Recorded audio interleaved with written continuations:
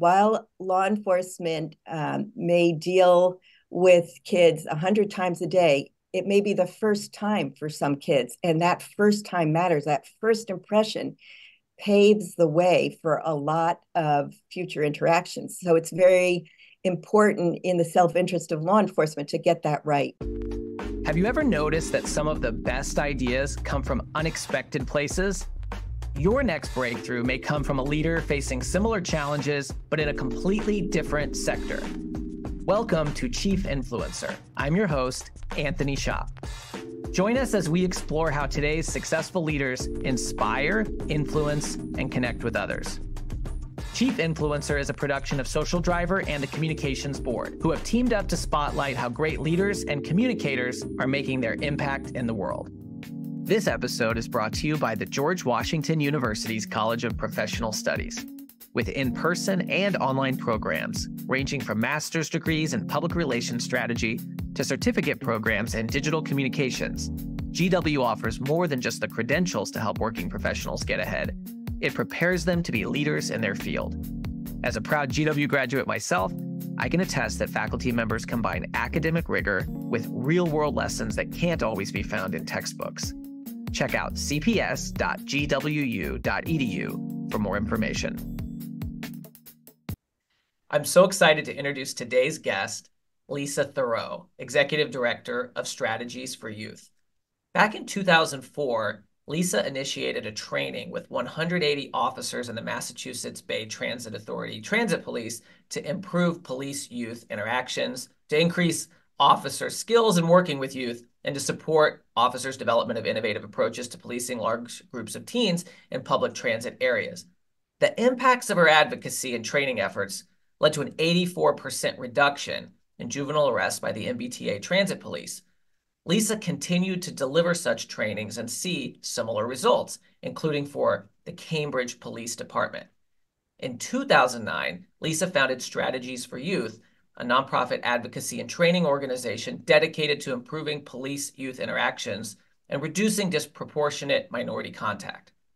Strategies for Youth is now a nationally known organization, providing its training, outreach programs, and policy reviews in 25 states. Lisa has been consulted by the U.S. Department of Justice and the U.S. Department of Education, as well as state agencies, on policing's impacts on youth, as well as policy development, statutory reforms, and recommendations for best practices. Lisa writes and speaks on these topics to a wide array of police, youth advocates, and legal audiences. I'm so excited to dive into how this one training turned into a national organization. Lisa, welcome to Chief Influencer. Thank you so much. I'm very grateful to meet you and speak with you about Strategies for Youth. Well, I can tell how passionate you are about,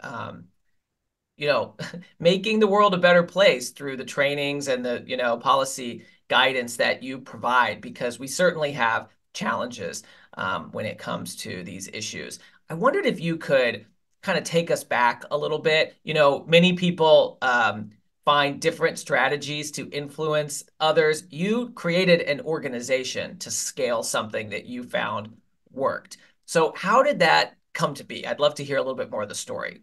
Well, very quickly, our origin story is that I sued the MBTA Transit Police with a great law firm in 2001 in Boston, because we saw many kids being arrested under the zero tolerance policy for either trespassing or disorderly conduct when they were taking the subway to go to school. And they had to take the subway or the bus to go to school because the Boston Public Schools no longer offered transportation. And we kept saying, why are you arresting them for taking public transit to go to school? And why are so many kids of color being arrested? When it's actually a rather varied population that's using the transit system. And to my surprise and dismay, I quickly learned that law enforcement in Massachusetts back in 2001 was neither trained to work with youth nor given policies to guide their interactions with youth. And this was true of the MBTA Transit Police. So we brought a lawsuit, and the lawsuit was rather bruising for the 11 plaintiff youth we had represented. The attorney for the MBTA basically told the parents that he would destroy the children on the stand if they did not settle. And I blinked at that, and the parents did too, sadly, because the kids were already traumatized by the arrest.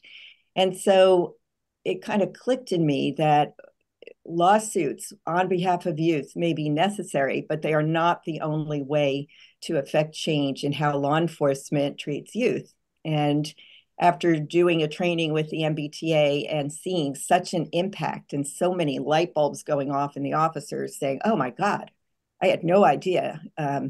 This is a better way to do it. This creates much less resistance and rage from youth and from the community, frankly. I started offering that training in other parts of the Metro Boston area. And As a result of that, yeah, we just you're going where I was wondering. I'm sorry, I kept seeing these declines. Sometimes it would take 2 or 3 years in arrest because it takes a while to change perspectives. And people like Commissioner Haas at the Cambridge Police Department and folks in Everett, Steve Mazie, who was the chief then, and other places like Nantucket, very, very different places in terms of wealth and demographics, all were seeing that a developmental approach that takes into account how kids see the world and process it and respond to it was effective in reducing arrest rates and effective in reducing the strife that is normative between authority figures in this age group. How did that lead you to create an organization to scale that training and that model Well, to I said, damn, if this is working and if the MBTA now is interested, and I went to the new chief of the MBTA Transit Police, Joe Carter, and I said, look, we could be enemies or allies. Let's work together. Let's create policies. Let's create training. And I need you to back me up to train the officers. When we saw that model work, I said, we have to do more in so many places because I had this strong sense of urgency that fueled my passion that a lot of kids were getting harmed for no good reason. And we had to stand up and stop that. Unfortunately, most juvenile justice reform starts further down the pipes after a kid has been arrested, after a kid is system involved in the courts or in detention or incarceration. I kept saying, wait, if we want to address racial disparities, we have to go where they're the greatest, which was typically and probably still is arrest. And that means going upriver. And we have to change the way gatekeepers see kids. And at that point, 2008, I had left my previous position and I wrote a white paper stating what my vision would be and began Strategies for Youth in 2009. And I would have to say I made one enormous mistake, which is my urgency and the fear I had for young people was so strong that I just went to work right away. I did not do what most people do, which is try to get funding first. I immediately started scraping together whatever we could in the way of little dollars to make the case that this training was effective. And that mistake, sadly, has dogged me for the last 13 years since Strategies has been around 14 years, because the lack of political will and financial support for reforming how law enforcement interacts with youth is rather low, even though law enforcement really wants it and really needs it in their own words. They tell us that. And really, some of the most difficult officers, sometimes like the SWAT officers who you think are all about violence, are like, no, I wish we had had this. And the compliments we've gotten from officers who typically resort to use of force or nonverbal, non-de-escalation approaches with young people have said, wow, I wish I'd known this at the beginning of my career. And this has happened so often that most of our business has grown by word of mouth. Hmm. Okay, so I'm not an expert at all on this issue, but it strikes me when I think back to the first training you delivered. There was a mandate sort of to do that, because of the lawsuit and everything. But you were able to get them to agree to do it. But now, I mean, you have these different departments in 25 states that are signing up. And it strikes me that in the law enforcement world, saying, hey, I'm going to help you make the community safer by arresting fewer people. You might get some raised eyebrows, but you've figured out a way to influence and to get positive feedback, which I've heard you talk about from SWAT and captains and other things. So tell us a little bit about that strategy, about that messaging, about how you can get that to connect in so that these folks are inviting you in to provide these trainings, because it does sound a little counterintuitive on the outside that might resonate with your core audience there. You're absolutely right. And it took me a while to figure that out. I have to say, this was a steep learning curve. I have worked with other public agencies like education. It's quite different. Law enforcement is much more insular, and in some ways, rightly so, because it's hard to imagine how a law enforcement officer perceives risk and danger. In other ways, social workers are probably the people who die the most on the job, but we'll let that be. What we had to learn was how we could make the case without in any way seeming to impinge on the mission of law enforcement, and instead to bolster and support things that mean a lot to law enforcement. And that was first improving the legitimacy of law enforcement in communities, especially communities where they are highly involved and arresting a lot of youth. And that's typically poor communities and communities of color, which are sometimes quite different communities. By no means do I mean to say that communities of color are always poor, but I will say there's more law enforcement involvement in low socioeconomic communities across the country and across the racial and ethnic spectrum.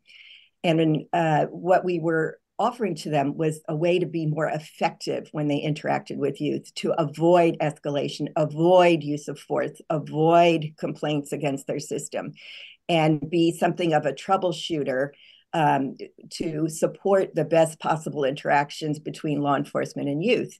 And what we saw, to our surprise, was that there were law enforcement leaders across the country all too willing to do this, because so few states, in fact, very few academies spend more than 4 to 5 hours even preparing recruits to learn how to work with youth, and that's mostly legal preparation. It's not the actual personal communication skills. Same thing with skills-based training for officers through in-service training. There's no mandated training in the United States for in-service training for officers, and you're like, wait a minute, you're not giving them policies, you're not giving them training. What are you relying on to ensure that this group that we recognize in the law is vulnerable is going to be treated properly? And the answer is nothing.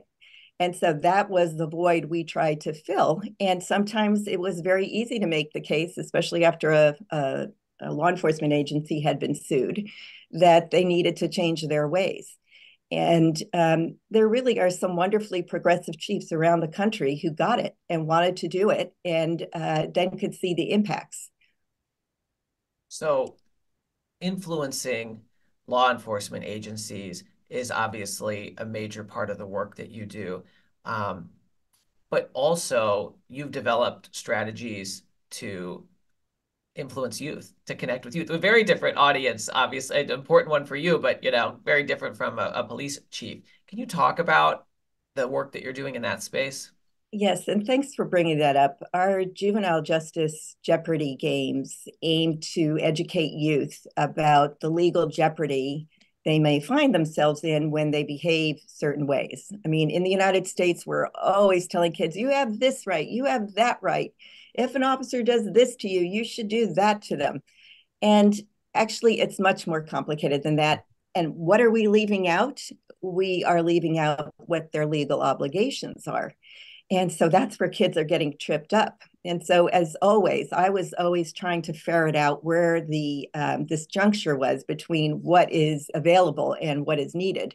And with youth, what we wanted to do was basically warn them about how the juvenile justice system works, some best practices for interactions with law enforcement based on some of the things law enforcement was telling us, and some opportunities to build their confidence about what to do if an officer pat frisks you. Like, I think in 18 years of playing the juvenile justice Jeopardy game, I've had two groups of youth say, yes, a male police officer may pat frisk a female.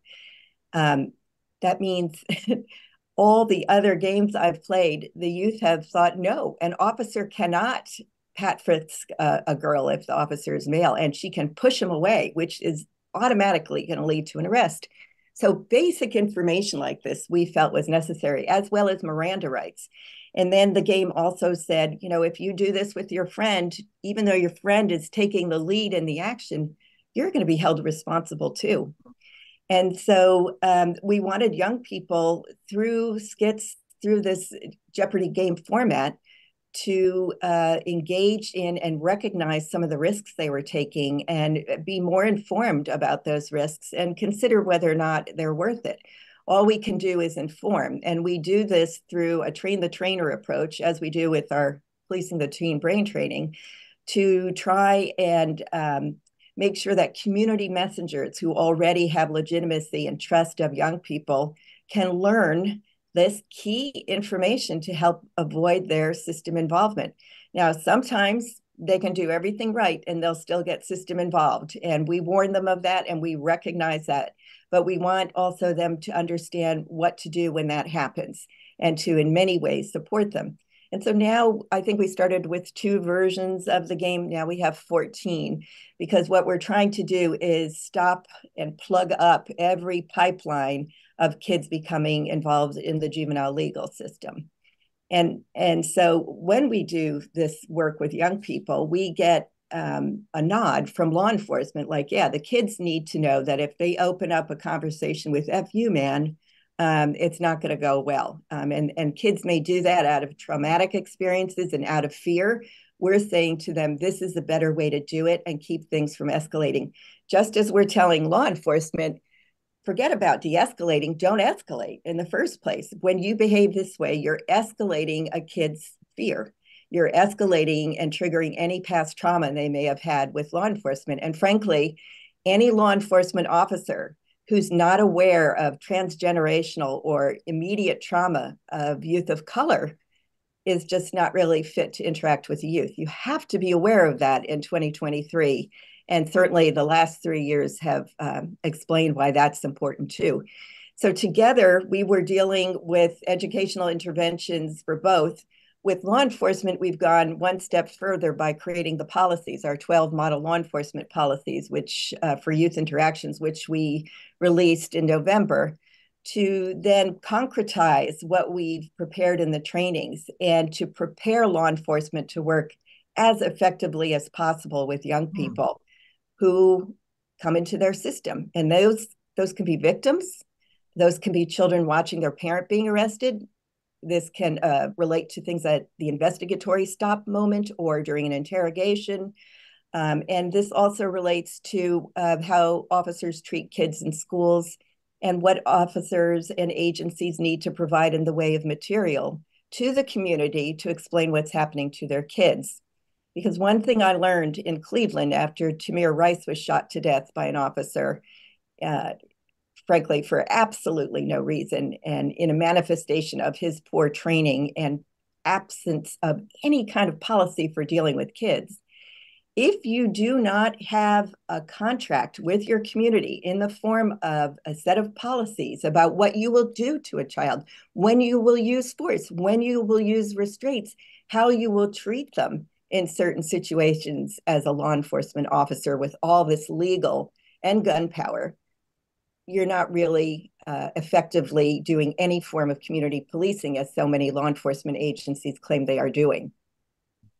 So that's why we invested so much time and energy and so many people in creating these 12 model law enforcement policies, the first of their kind in the United States. to do this. We wanted to make sure that each law enforcement agency could guide its officers to use a developmentally appropriate, trauma-informed, equitable set of practices and point of view for their interactions with youth. And we wanted to fill that yawning gap in the United States, which does not equip its officers at all. Talk more about that and what kind of feedback you're getting. Then I actually want to go back a little bit to Jeopardy, but let's talk about the policies and what that journey looks like and the type of feedback you're getting, not only from you know police, but maybe from the public. I'd love to know what kind of public support there is for the work that you're talking about. Well, we approached it this way because our individual efforts with individual law enforcement agencies were unavailing. We would say, we've looked at your policies and this isn't covered and that isn't covered, and it would be good if it was covered. And the consent decrees coming out of the U.S. Department of Justice are demanding policies that address this. And we really pushed the DOJ to include kids when they investigated police departments starting in 2016, and they listened to us. And so since then, especially after Cleveland and the killing of Tamir Rice, who I might remind everyone was 12 years old and standing next to a swing set, we have seen that in Baltimore and Chicago, there was some focus on how law enforcement is treating kids. And this is really important because those kids tend to grow up and stay in the city they grew up in and then have more interactions with law enforcement. And so when we kept getting this pushback because either unions would have to sign off on the policies and didn't want to, or simply chiefs said, no way, I'm not going to rock the boat. We're not doing this. I said, okay, if they won't do it proactively, we're going to recommend 4 target groups consider it. And that was law enforcement leadership across the United States. That was legislators and legislatures.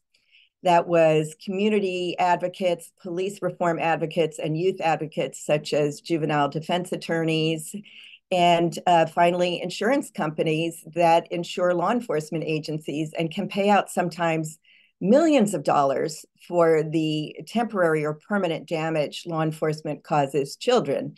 And this has had a mixed response, I'll be honest. Some law enforcement has said, forget it. They won't even consider it. And others have said, I want this for my agency now. I don't care what the state says. I want to go beyond what the floor is. And the floor in most states is so low, I can't really identify it. There are no state mandated policies about what law enforcement agencies should do in the way of policies for interactions with youth, much less training. No training, no policies being required. So we have had very interested responses from juvenile defenders and some advocacy groups that are in this space.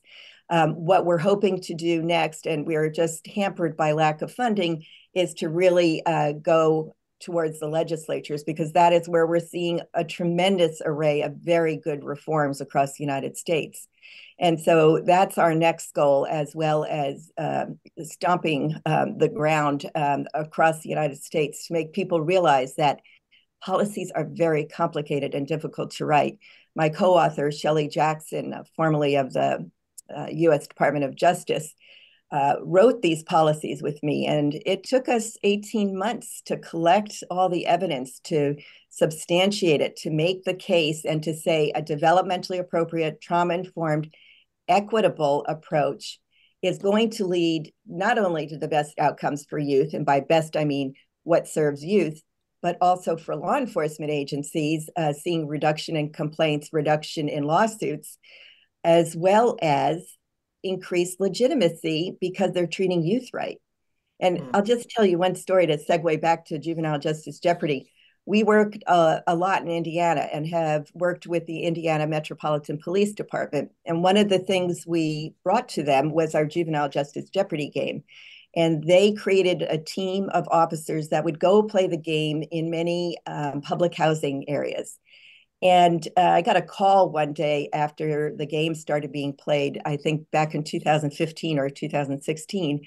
And a commander of the 3rd District, James Waters, who unfortunately has passed, said, I can't tell you how grateful we are for the Jeopardy game, because when parents saw that our officers were coming in to prevent their children from getting arrested, they helped us solve a murder in that housing project within 2 days instead of Oh, 2 years.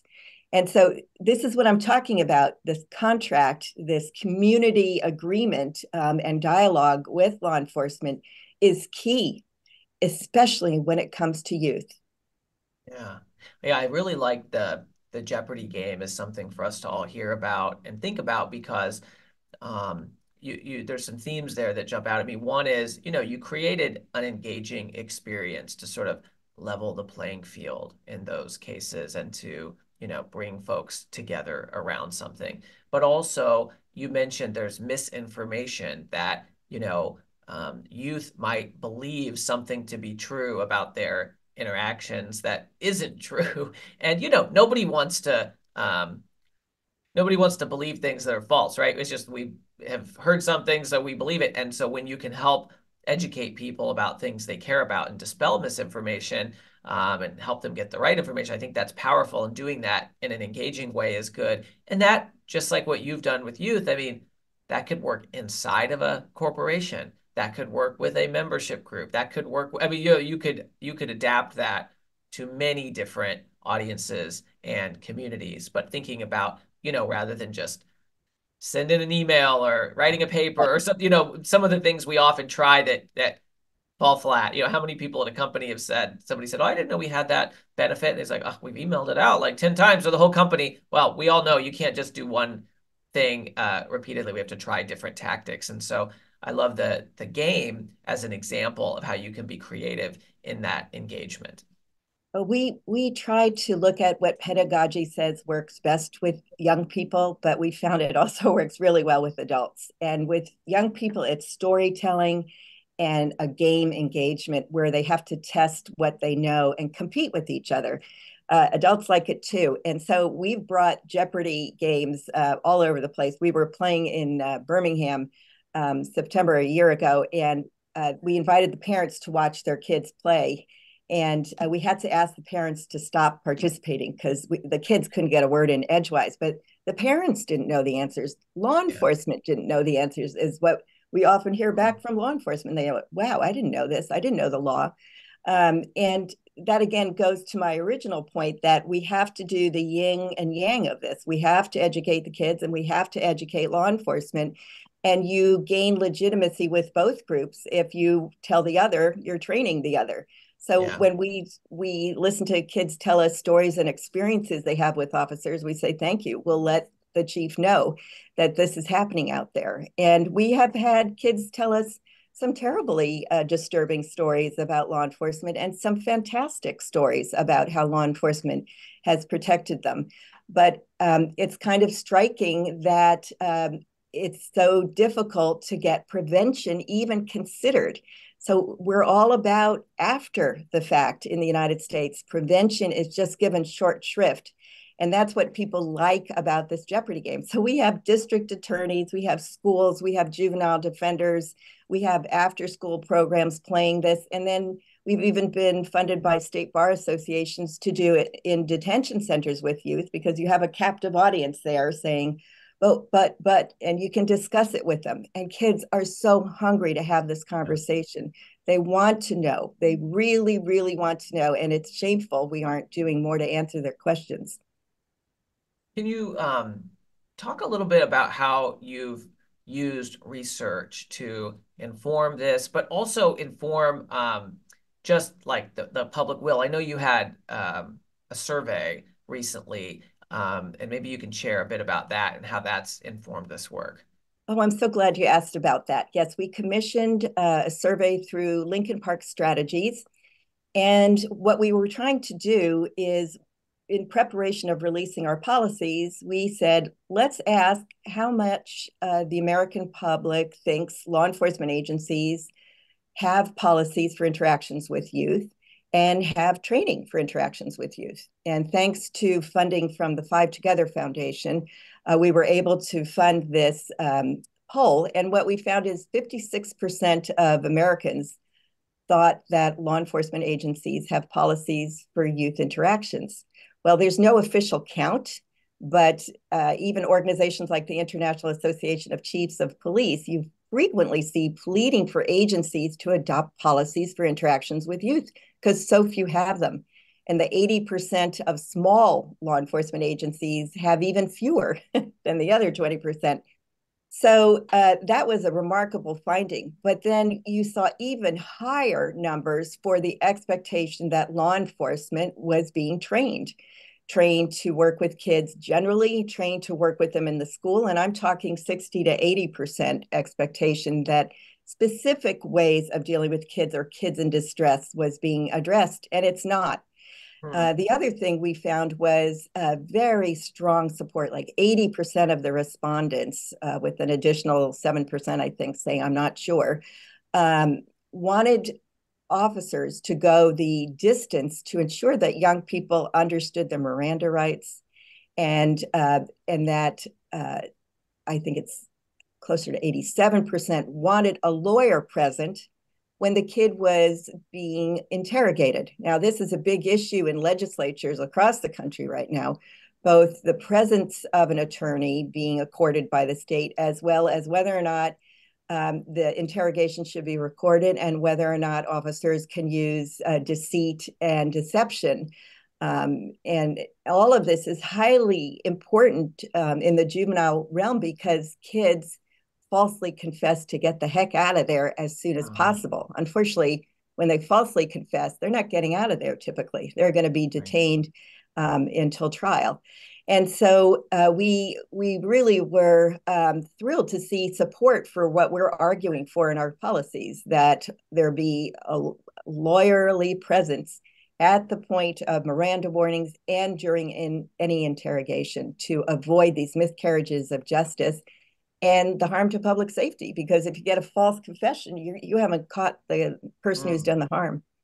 So we think that these things that we've proposed both even the playing field and help us achieve our mission, which is to ensure that any interaction with law enforcement will yield the best possible outcomes for young people.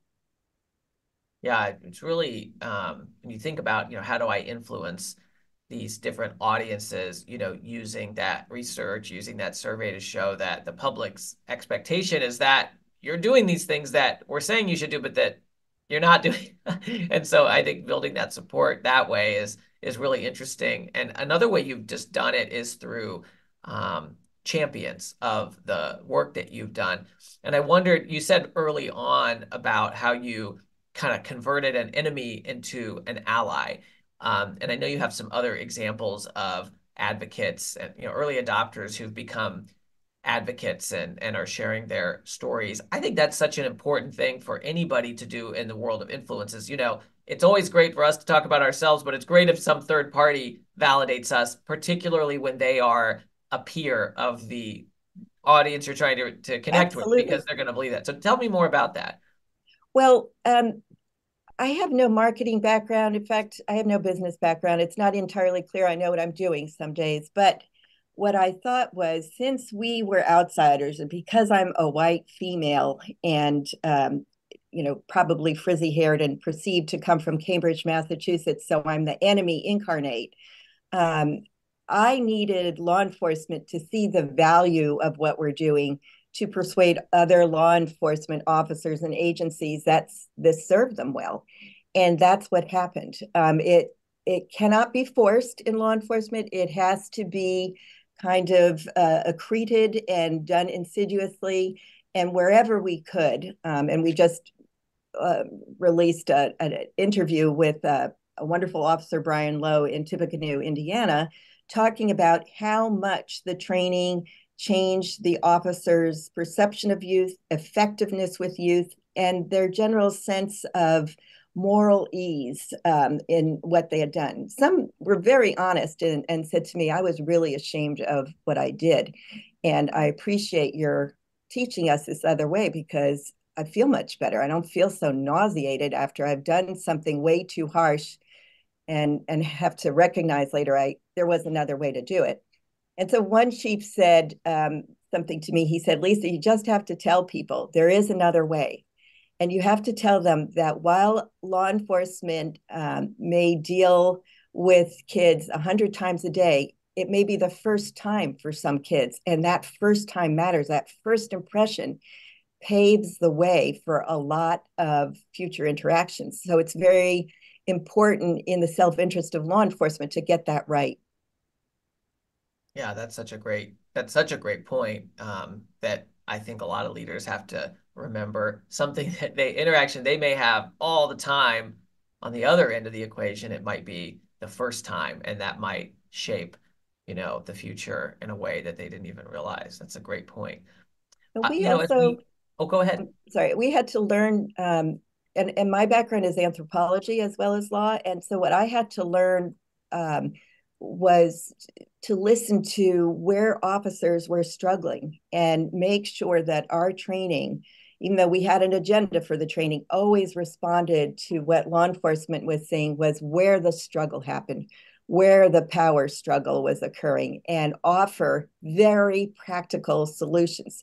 So it doesn't matter if officers know where the hippocampus is and what it does in terms of trauma. It does matter that officer knows to look for the signs of a traumatic response and how Mm. to respond to it. And so that's what I think makes our training special, including the fact that we have a psychologist leading that and working through what those practical applications are in scenarios and examples. Hmm, that's fantastic. Lisa, as we kind of get to our close, one of the things I wanted to just ask you is, if there are places outside of the law or the justice system where you have found inspiration for how you influence others, whether that's policymakers, the law enforcement folks, youth, because we hear from a lot of our chief influencers that they get sources of inspiration for how they influence, outside of the usual zone folks may expect. I get inspiration from a couple of places. One is talking with people who are just magical with youth, and they can be officers, they can be youth workers, they can be teachers. They just seem to feel and understand and can't even always articulate, but if they let me watch them, I can see how they do things and then take inspiration from that. I take a lot of inspiration from literature and reading widely. And I take a lot of inspiration from kids who explain what would have made them comply, what would have been helpful to them at that moment in their life. And we try to incorporate that and integrate that in everything we do. And we are living in such a richly intense realm when it comes to kids and law enforcement. It's constantly fascinating. And anyone who's interested in some of the research that exists on this can look at our website at strategiesforyouth.org, because the amount of scholarship since 2000 on this topic has quintupled, and we try to summarize and review it and make it available to the public so that they too can learn and be inspired about what works. And there are things that are working, and there are some great officers out there doing great things every day who don't get the recognition they deserve. Mhm. With so much negative stuff in the news these days, it's really inspirational to hear about the work that you're doing, Lisa.